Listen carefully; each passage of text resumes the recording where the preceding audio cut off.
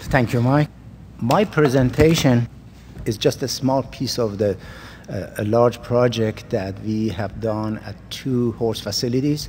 These 2 pilot farms, one of them is the University of Massachusetts horse farm, and the other one is what we call it Blue Star Farm, which is a sanctuary for draft horses. And the presentation, we've done a lot of things in those 2 pilot farms, the pasture management, the manure management, fencing out wetlands, the sacrifice areas, all of those things. And my presentation is just targeting the composting horse manure, basically for small facilities, those people who have only 1 or 2 or maybe 3 horses, because as I will explain a little bit more, about 70% of the horse owners in Massachusetts have, in average, they have 2 horses. So those are actually the most pollutant facilities, because they don't know what to do with the manure. You know, it's not large enough to do commercial composting. It's not large enough to haul it away to commercial composting facilities. So they just put it in the backyard, pile it up for so many years. So my presentation is about those small operations. And as Mike said, any suggestions, any recommendations should be low cost. Otherwise, they're not going to take your advice. So with that, I also need to say that the funding for the whole project, not just this one, the whole project comes from Mass DEP, and partially from University of Massachusetts Experiment Station.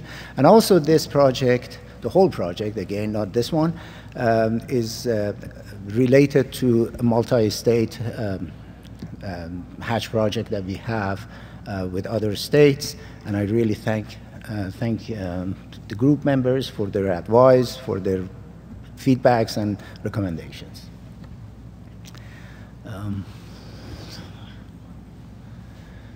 So a little background about horse situation in Massachusetts is, you know, just by listening to other presenters, especially those in the morning, I think I'm coming from a different planet, because things in Massachusetts is totally different than many other states. We have, it's just an estimate. We really don't know exactly how many, but it's just an estimate that we have about 50,000 horses.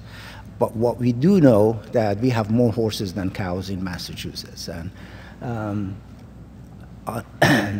those,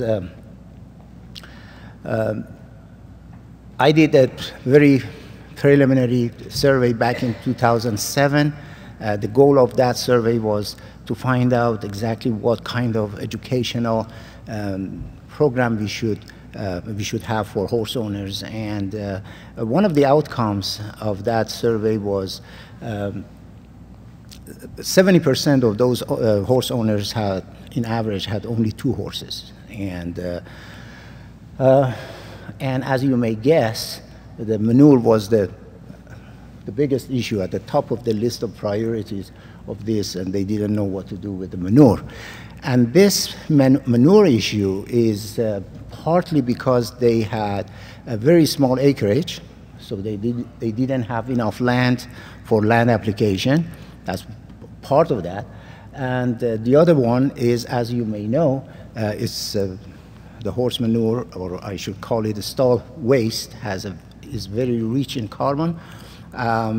Again, in Massachusetts, I don't know why they just frequently removing the beddings, and sometimes they just replacing the bedding every week.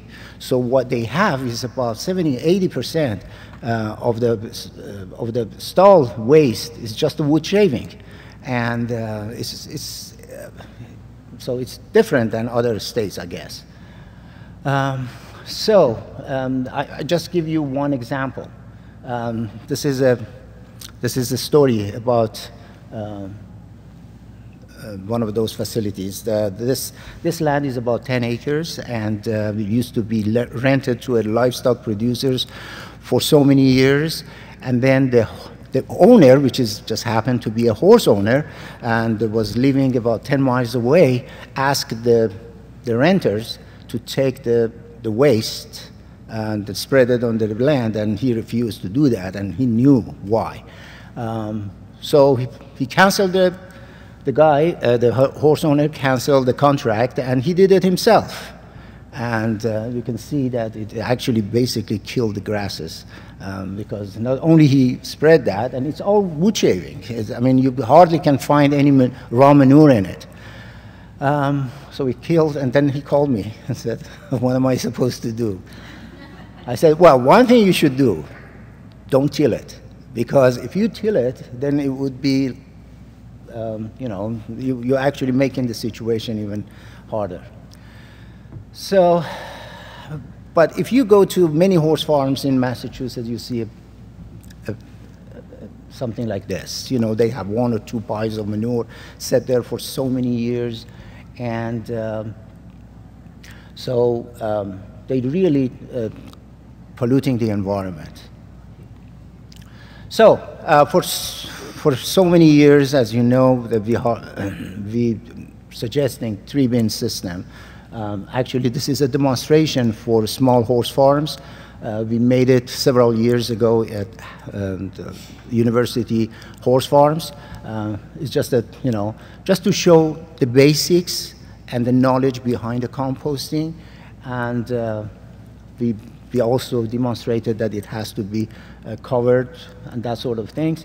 The result was okay because you know, we had those equine management students to, you know, to take care of it, to turn it or to monitor the moisture and that sort of things. But you know, the people started to use it, and there are some, you know, this person, you know, had the idea of 3 bins and just did it that way. And or this one. So they called me and said, hey, we're using those long stem thermometer and the temperature is just doesn't change. Well, then I'm asking, did you turn it? No. Did you add any nitrogen to it? No. Did you monitor the moisture? No. And so so they were frustrated, and they just abandoned whatever they started to so yeah, so it didn't really work out, the 3 bins. It worked for very few, I know that, but basically it didn't work out. So because of that, we decided to use this aerated system. This is Blue Star Farm, and we came up with those 2 wooden bins. Different shapes and different size, and we connected to a pump. This was just for demonstration again. It wouldn't solve the problem at the Blue Star because they have 4 huge horses. They have, you know, those are draft horses, and they produce a lot of manure, which this one cannot solve the problem. But this was just educational thing. And yeah, so we used those PVC pipes, and it worked fine. It took about I should say 2.5 months to 3 months to have a good finished compost. You know, we measured this carbon to nitrogen ratio. It was 29, which was good. And the pump works only 1 minute every hour or so, and we had the luxury of electricity in that nearby, so we use the electricity, but it could be solar, so it could be, if it's in the middle of the farm, still we can use, because it doesn't really consume so much energy.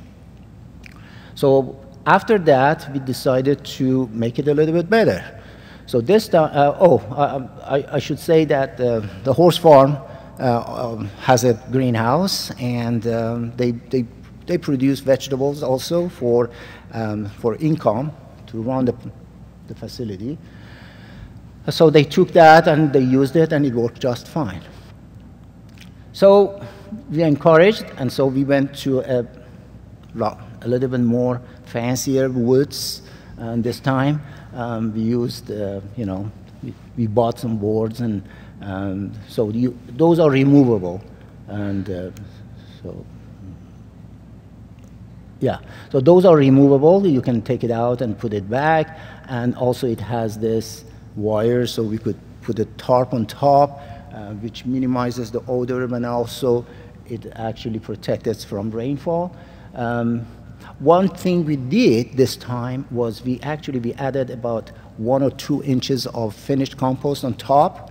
That really helped and speed up the process. This time we had only 8 weeks required for finishing compost, and we measured the carbon and nitrogen ratio, and it was about 25. So that worked fine. So next time we said, okay, that might not be very applicable to some horse owners. So we used a so this is just to show that the heat actually went up to 160, and it worked fine. So this time we said, okay, let's work with the trash bins. And there are a lot of benefits of using the trash bins. You know, they have wheels, so you can carry them from barn to wherever the composting area is, or vice versa. It has a lid, so you can put it, protect it from rainfall, an odor problem, or fly problem. So those things that we said, let's do it. Remember that we are targeting only the horse owners having only 1 or 2 horses. So they generate just a little bit manure. So what we did actually at the bottom of the trash bins, we made a hole, and we installed an air nozzle in there, and we put this perforated wooden bottom on top, so to make sure that the air is flowing. And at the bottom of the wood, we just put those PVC pipes to make sure that it is stable and it's not going to move. And then we connected the nozzle to with this hose, rubber hose, to this compressor. And we started with those 3 bins. The first bin, I consider it as, you know, the fresh material goes in there, but the other 2, which are at different stages of composting, are connected to one compressor. Again, it worked fine. The carbon nitrogen ratio was again about 25, 26. And so we had one problem, which I will explain it a little bit more. So the problem with this system was that these 2, even though these 2,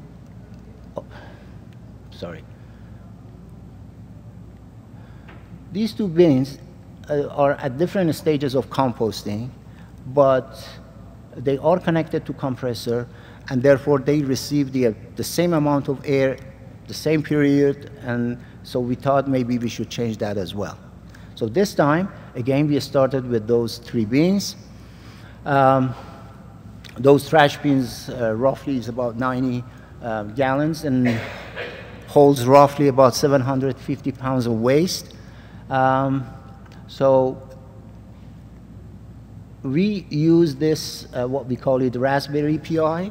Of course, this is not really the real size. This is very enlarged. They are small chips, and they cost about anywhere between $15 to $30.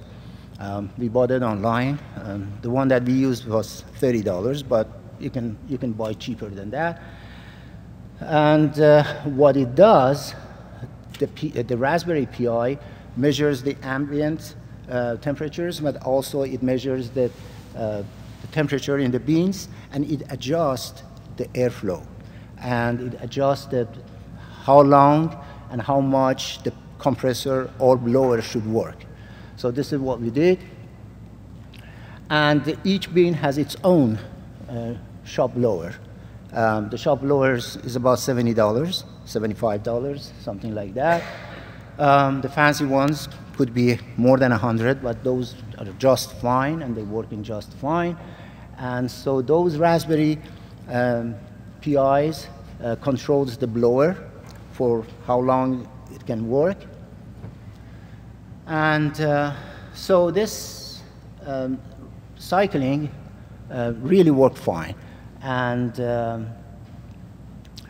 so that was for 1 or 2 horses, and some horse owners may have 4 or 5. Oh, one more thing, this could be 4, 5, 6, more than 3. It doesn't have to be 3. And the point is that this is basically one-time investment. So whatever it is, so each bin cost us about $180. Could be a little bit less, but that is just one-time investment, and you can use it several times. And the only thing that may need to be replaced is the blower, which sometimes you have to, it burns out and you have to change it. For larger facilities, when they have like 4 or 5 horses, we thought maybe we can use another system. So this time, like Gene said, it's just a windrow, and what we did, we put a perforated PVC pipe underneath, and then we just put waste on top. What we used was like about 3 feet tall and about 4 feet wide, and it worked fine. And I remember that that composting area was surrounded by a grass filter. So this is almost at the end. We put this geofabric on top, and for protecting from rainfall.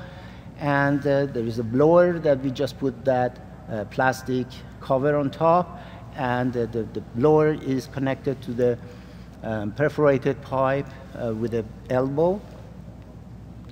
And then this is the blower that we used. And finally, we use ropes and hooks and to make it protected from rainfall.